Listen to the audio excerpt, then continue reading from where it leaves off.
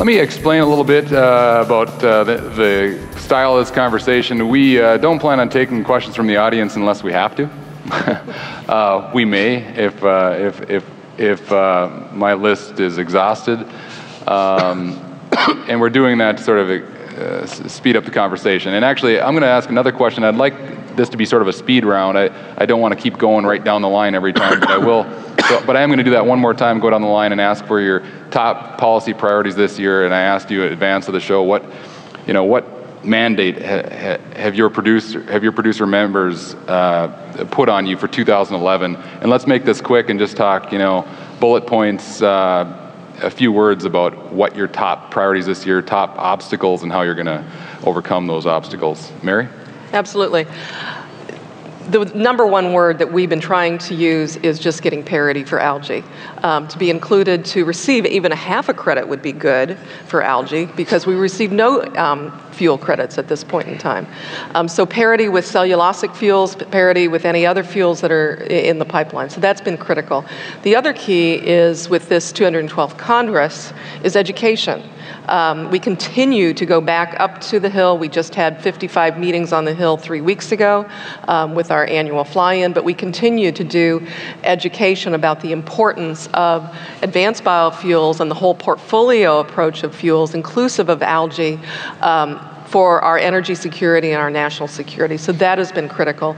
And the other key is to continue the funding. Continuing the funding through the DOE, through the USDA, and through the DOD.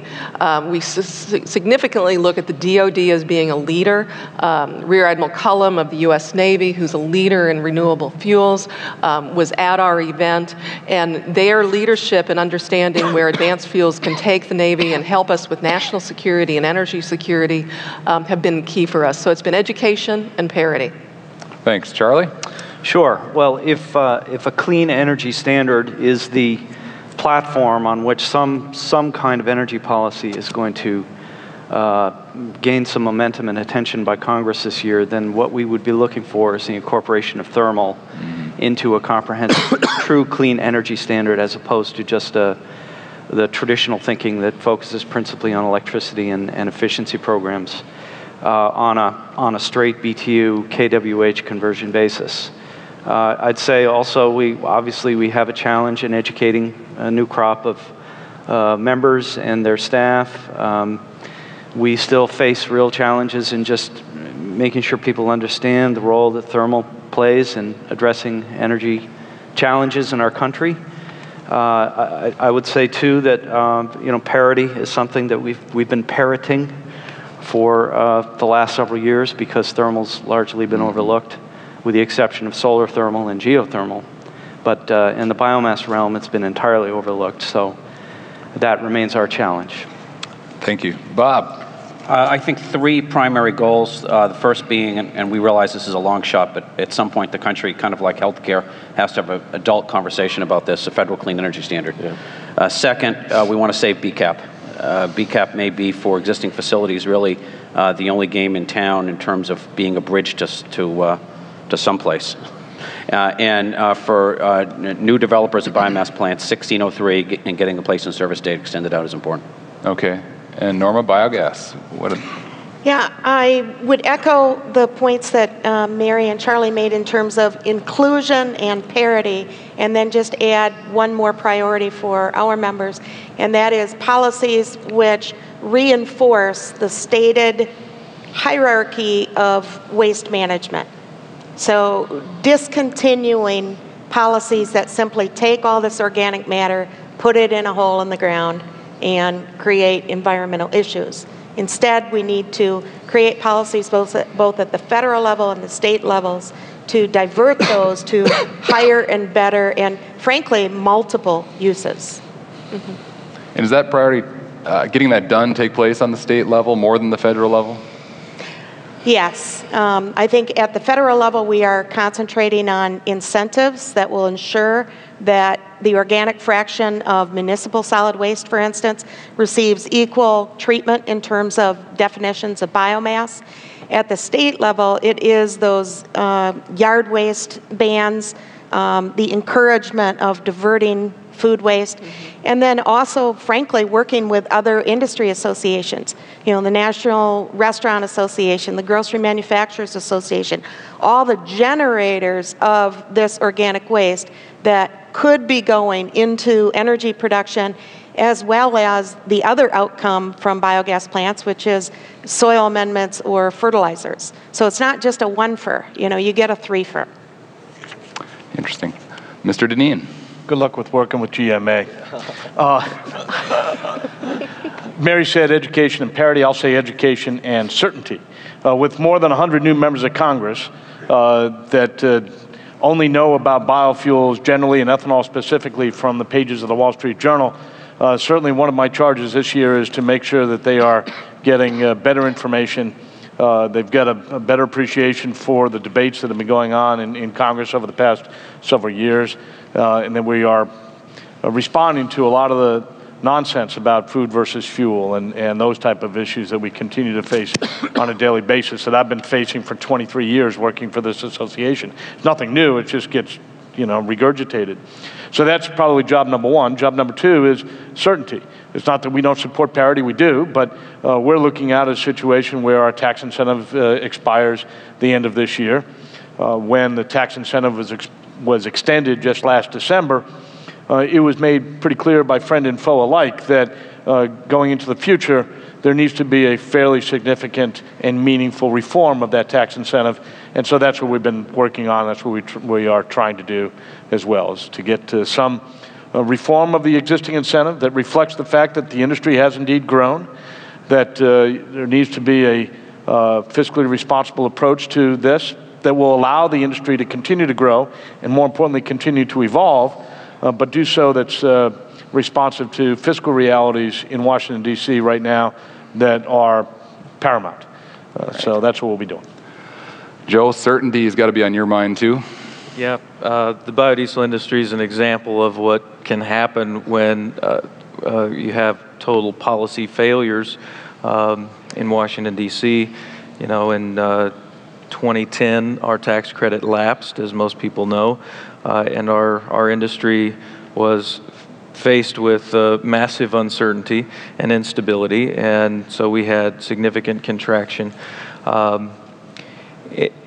In addition to that, we had delayed implementation of the RFS2. So in 2009, the RFS2 was supposed to be in effect. It wasn't because of delayed implementation. The tax credit was in effect, but the economics still were not there because of a whole range of reasons.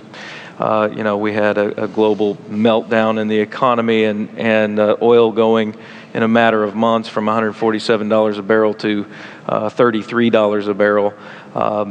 The credit crisis, operating capital, the whole thing, we had import and trade issues all hitting at once. And just about the time that we were coming out of that, at the end of 2009, Congress allowed the tax credit to lapse. So then we had, in effect, neither the RFS2 or the tax credit. So we had further contraction. I'm glad to say that our industry, with the tax credit back in place, with the RFS2 now going forward with full steam, RINs trading at approximately $2 per wet gallon equivalent, our industry is going strong again. Plants are reopening, jobs are coming back, volumes are coming back strong. We are projecting, again, it's a danger of projections, right, Dr. Newell? But we are projecting that we will hit the 800 million gallon biomass-based diesel volume requirement this year, which would make it the strongest, largest production in any single year for the U.S. biodiesel industry.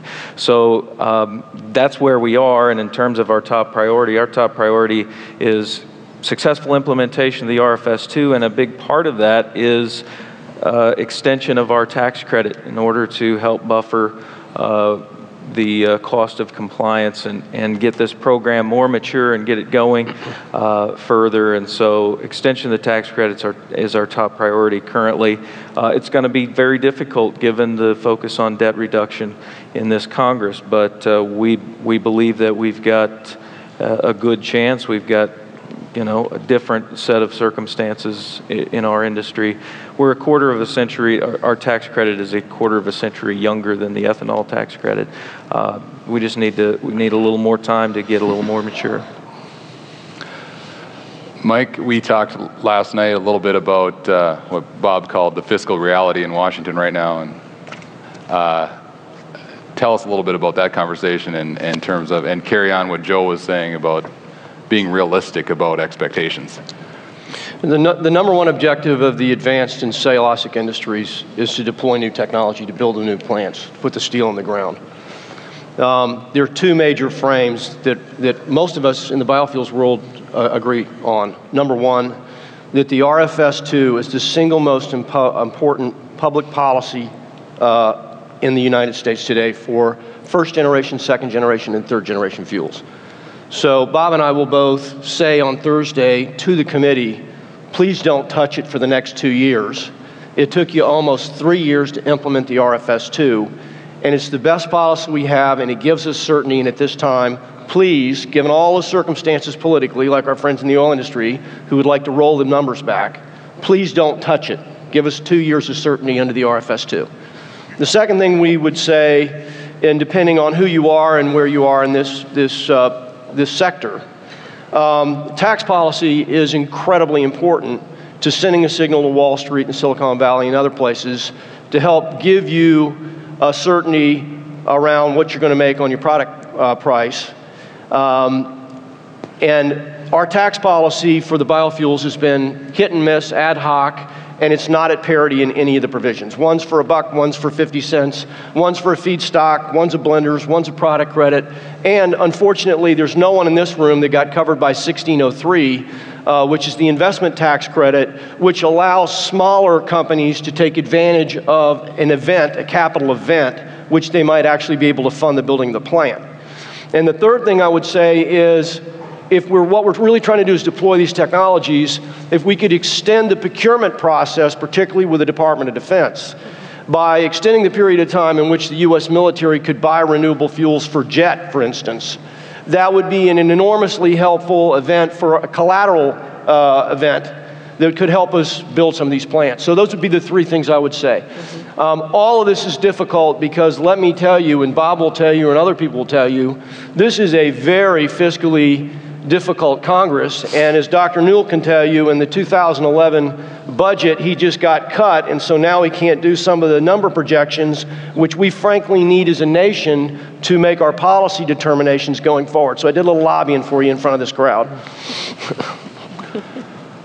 Let's talk a little bit more about the possibility of a clean energy standard. I need to be educated on this.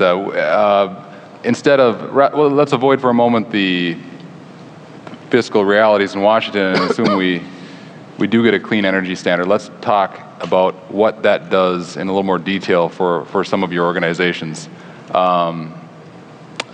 Charlie, maybe you want to start that off again and kind of reintroduce us to what it does for your organization. We'll take it from there. Okay. Well, it doesn't do anything for us yet, but it's sort of a moving target. The Senate Energy and Natural Resources Committee put out a white paper asking for feedback on some general concepts of what they believe a clean energy standard constitutes. And what is clean energy is very much a moving target in Washington these days, as clean coal and natural gas and nuclear vie for attention under a standard like that. But in its simplest terms, it is the structural equivalent of a renewable portfolio standard, where you have a tradable commodity that creates value for people who are producing something that meets the definition. And then you have other entities that are under some sort of mandate to reduce their dependence on non-clean energy, whatever that is, that create a customer base for that commodity that has value. There's no reason, in our view, that thermal can't be connected in some way with the traditional application of that concept for electricity, because BTUs can be directly converted to kilowatt hours or megawatt hours. Mm-hmm. It is a little trickier to implement, but I think Congress is up to the challenge.